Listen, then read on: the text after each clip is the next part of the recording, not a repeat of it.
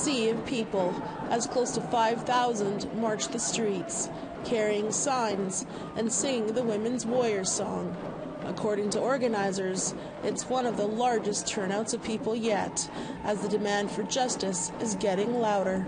It's a way to gather up the allies and the supporters and all of the Indigenous people to remind the government that we're here, we're determined, and this has got to change. Maggie Gisley is holding a sign for her late friend, Dawn Cray.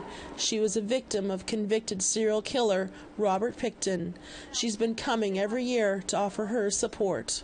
It's really emotional because not much has changed in the favor of women.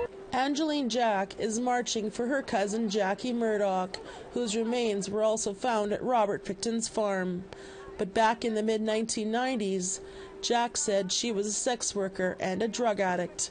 Now, clean and sober, she recounts how she could have easily been one of the victims herself. He had his brother and his uncle with him, I think. They were in a black van. We were passing on Powell there, where the Starbucks coffee drive-thru is.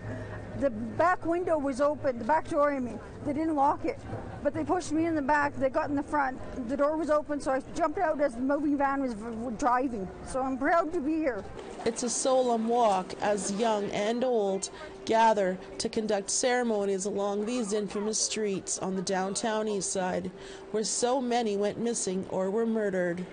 This is the 27th annual Murdered or Missing Women and Girls March here in Vancouver, and these protesters say that they'll continue to hit the streets and make their message known, that they're demanding justice for the murdered and missing women and girls in this country.